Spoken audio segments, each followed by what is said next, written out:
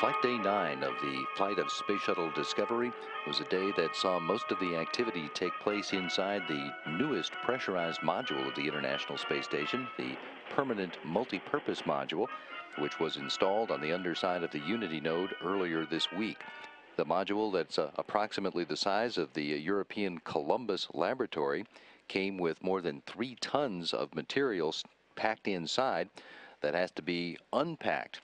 And part of the reason that extra days were added to Discovery's docked time at the International Space Station was to provide the 6 shuttle crew members 2 more days so that material could be unpacked and distributed around the space station to the locations where it's destined to go, and so that the shuttle crew members could assist their station colleagues in outfitting the PMM, in getting the racks reconfigured into the configuration that they need to be in for long-term life on orbit.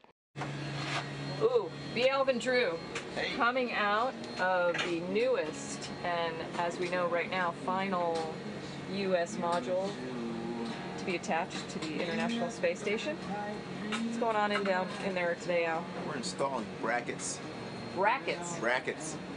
Brackets for racks. All right, because there's a lot of racks down in there, aren't there? A lot of rack spaces down there. So this is a nice big new closet, kind of storage area. Yep. All right, and we're going to move things from the station in here and take some stuff back. And I'll just take you in and show you. Nice music playing. This is a nice big space.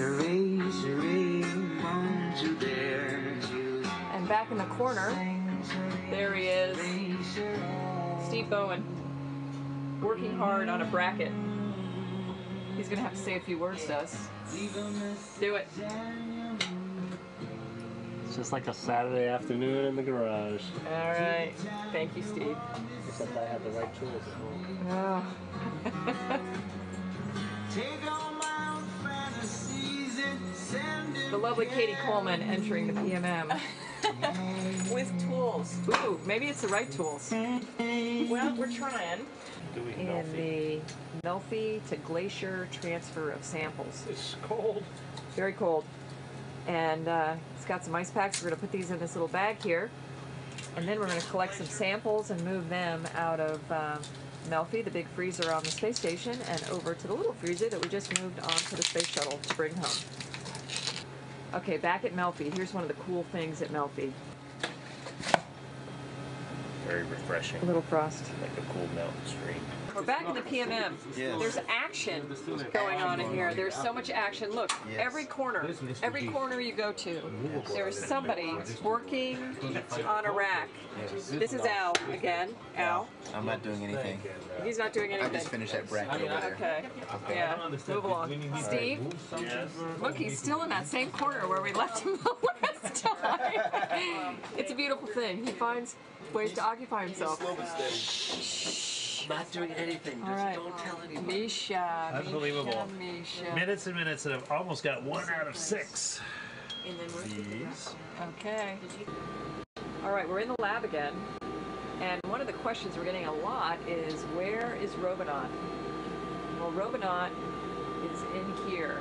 This is his packing box. We've moved it from the PMM, which was the new module that we brought up, where he was for, it was stowed for, oh, I don't know, at least 4 months back at Kennedy Space Center while waiting for launch.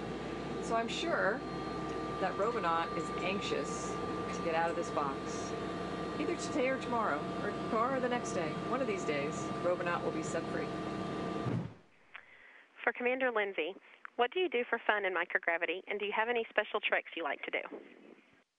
Yeah, we call those stupid astronaut tricks, and I have several that I'm not very good at, but and I have the bruises to show for it. But Flight Day 9 also saw several of the crew members take time for an educational event with students at NASA's Marshall Space Flight Center in Huntsville, Alabama.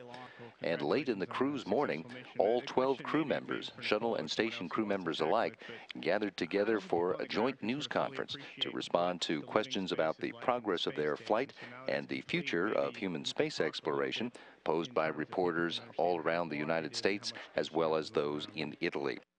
And just to start off, and Mike Barrett points this out, is that this space station here now is the largest pressurized volume in space in history. It's huge. I mean, I use a word my son uses all the time, which is ginormous.